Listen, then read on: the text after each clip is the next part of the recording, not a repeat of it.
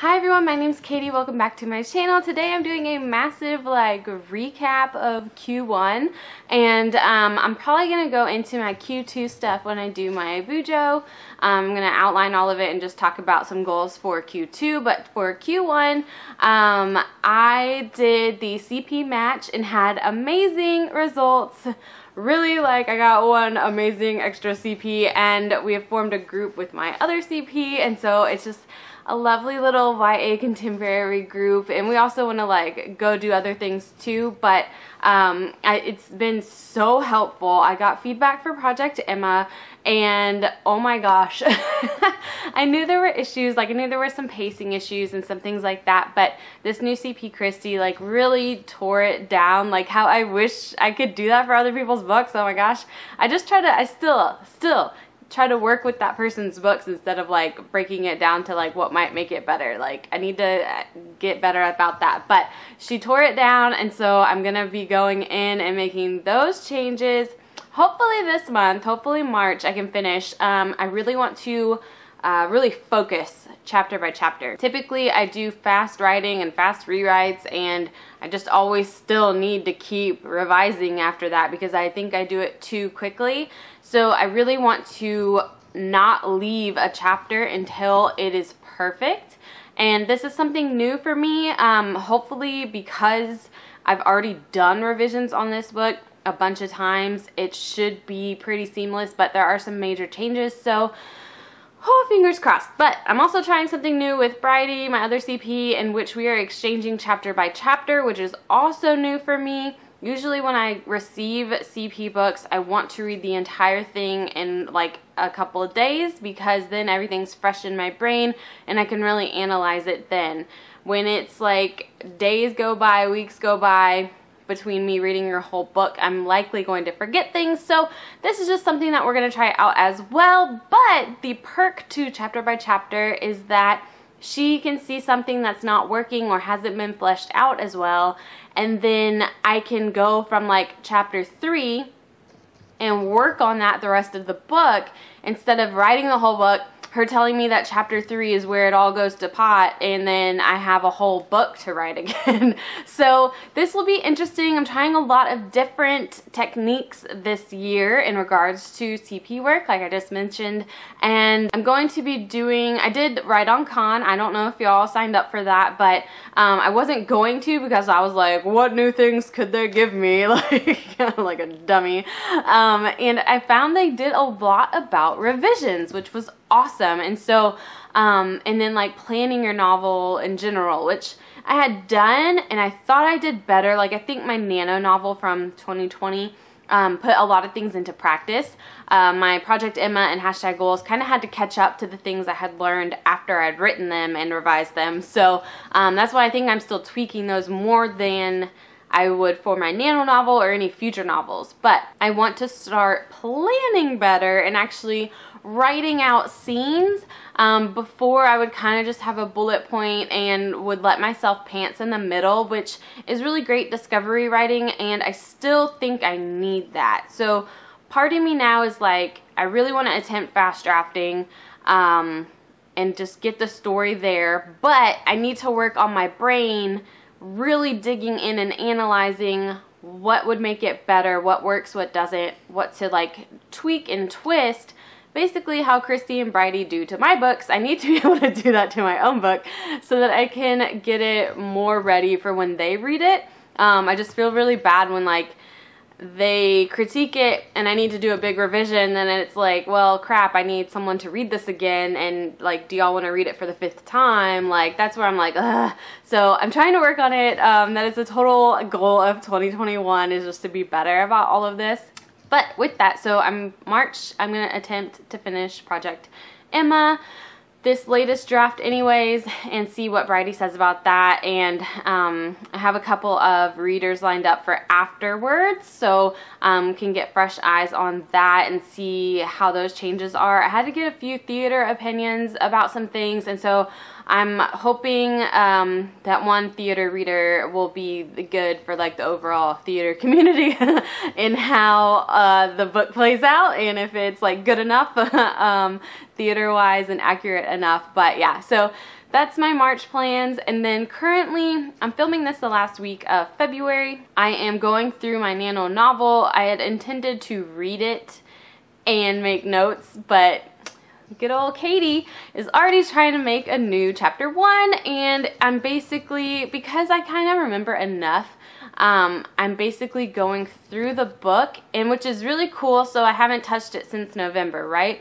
So there's a lot that I am now analyzing. So I guess that whole thing about like, I wish I could critique better, like I totally am going through this draft right now, because I see I've had to learn that I put things out of order usually. Like I talk about stuff that isn't relevant till later, and so I'm learning to shift and move certain things for the pacing and just like you being interested in what's happening at that time, and it makes sense. And so I've already found, just going through and redoing chapter 1, moving things out, taking things out completely. This was a total fast draft in Nano, you know, so nothing was like super planned. I'd already redone the first, like the opening, like how that even is set up, and just trying to go through it, going through where things need to go, how to like develop this better, because I think, if y'all saw my Nano, the guy is different at the very beginning of the book from how he is as I discovered him as I wrote. So tweaking all of that in the beginning initially, and yeah, just going through that. But also I need to calm down and actually, like, I still would really like to read it first before I go in, but I do know that it needs help in the 3rd act and maybe even the 2nd half of the 2nd act. So that's where I wanted Bridie to come in and read it and kind of help see what I can put in there. But I'm also trying to do that while doing this draft. I want to work on both things at once, but I don't know if I'm going to be able to. So I kind of think I might do this, I'm calling it Half of My Heart, we'll see, for Camp Nano, but I'll get into Nano stuff later, because yeah, I'm just really not sure. I might try to do both in March, I don't know. I do know that I've already started at the end of February, so that's how impatient I am. But I got all these really cool notes for Emma. I've got a lot of, this is like all my changes, and probably more than that. But I also am reading Wings of Ebony by J.L. And then this monster, holy crap, A Court of Silver Flames. It's really difficult for me to read physical copies versus ebook, because I can do that like while my kid is wherever, and I don't have to worry about the book getting damaged or losing my place or like whatever. So these take me a little while to get through, but they're my current TBR, currently reading. By the time this comes out, hopefully I'll have finished one, but a lot of my TBR coming up is going to be in regards to comp titles for Project Emma, and maybe even Half of My Heart. I found a lot of great ones while on the WriteOnCon. Found a lot of great authors that I added to my list and their books. And some other stuff that's going on. Pit Mat is happening in March, so I'm putting hashtag goals in that, and then the next one is in June. It'd be really cool. I'm trying not to like get ahead of myself on goals, like the only feedback I've had so far was to make it like lighter, like more bantery, and it starts off just more like pressurized, I guess, and so like it gets bantery, it gets there, but like that's the whole arc of it. So the agent that gave that feedback only had the first, you know, 1 to 3 chapters or however much it was. So I'm not trying to be like too bogged down in that, but I've only done 1 round of agents still. I was going to do Pit Mat and then maybe send out round 2 towards the end of March. And I still want to give it time. I want to give goals a chance, even though I'm like chomping at the bit to like pitch a different one in June, but we'll see. We had snowpocalypse here in Texas, and by snow I mean ice-mageddon, I don't know. It was awful. Everyone lost electricity, power, heat. A lot of people's pipes busted, and then we had a boil water notice, and down south where I was, we didn't even get that soft, like fun snow. We got hard ice, so it wasn't even worth it. It wasn't fun. Like, it really just sucked, but I'm glad that's over with. And literally we went from like below 30 to the next week here I am, and it's like 80, so Texas is great. That week at home I had to again learn, actually had finished all my CP work, and so that was really nice. I didn't have that expectation. I was letting my books simmer for brainstorming, so I actually really didn't have any me expectations for that week, which was perfect because I usually stress myself out to the point of a mental breakdown. And even like I had learned these lessons during quarantine initially in 2020, but then WriteOnCon reinforced this of like, don't be precious about your time. Fit in what you can fit in. If something can't happen, like a lot of the CP work I was doing required a Word document on the computer, which I can't take with me. So it's like, okay, do I switch it to Google Doc? Do I just brainstorm my own stuff? Do I just read right now? Shifting your focus, if y'all were like me and are still doing this, if you still have kids at home doing school or whatever, I know I still have to work at this, but basically like shift your brain so that you don't feel like you're not doing anything and you're not feeling productive. Instead, change that focus. Instead, listen to a podcast and like an audio book, read on your phone, take notes on your phone, brainstorm on your phone, or like whatever you're able to do in that moment so that you're not just thinking about, oh my gosh, I wish I was at my computer doing this.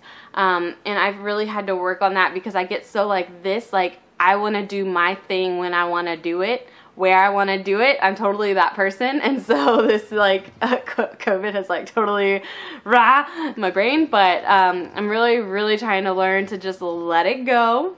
And you know, you can only control what you can control, and try to tweak and bend and flow with whatever you are able to do. That was good. I love watching the mom ones on the WriteOnCon and different things like that, the panels for moms. I really also love the panels or just person, where they're just talking about their own process. I love seeing what other people do in regards to like plotting versus pantsing, how many drafts they go through, how they revise, if it's small to big, big to small, all at once, or through multiple drafts. I cannot do that, holy cow.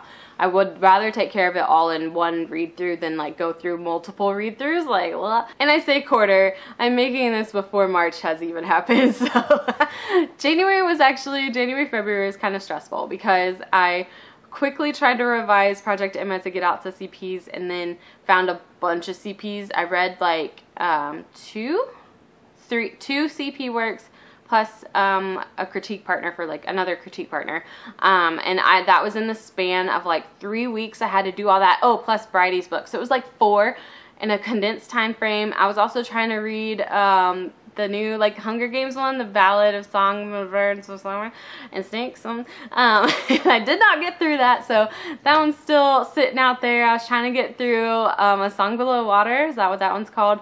And it ran out of time, and I was just like, okay, like I can stress about this or I can let it go. And so I worked on my CP books and got that knocked out, and got through my Emma feedback. And so now I'm chill. Snowpocalypse was hectic but chill, and I have a plan going forward. As long as nothing interrupts that plan anymore, it should be good. So March, I'm planning to do a chapter a day of Emma pretty much, and I guess I'll check in with y'all on how Q1 went in Q2 at some point. Be sure to check out, coming up is my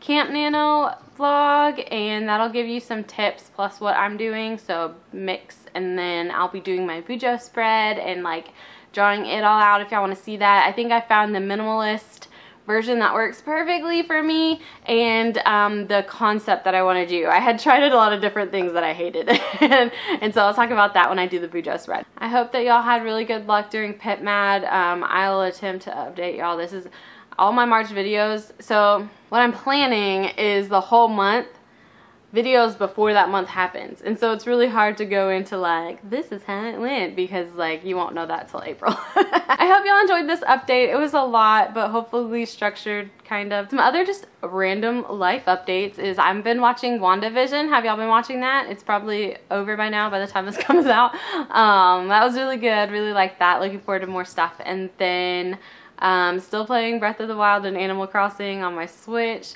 Breath of the Wild's getting to the point that I don't want to play it anymore because I don't want to fight. I don't actually want to fight. I just want to go do the things, and I think I'm done all the safe things at this point, so I'm kind of just like chill. Yeah, if y'all have any shows or yeah, movies that y'all recommend, To All the Boys, P.S. I Still Love You. Which one came out? oh my gosh, whatever, the third installment.